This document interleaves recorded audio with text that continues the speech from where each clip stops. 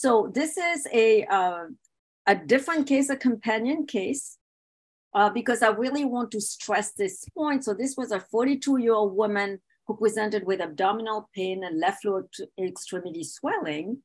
And about 5 years prior to her presentation to the emergency department, she had had a radical hysterectomy for cervical cancer. So we did they requested a duplex venous ultrasound of the lower extremity. And in this particular case, all the vessels were patent. So here is the right side. Again, by now, you know what I'm driving at, right?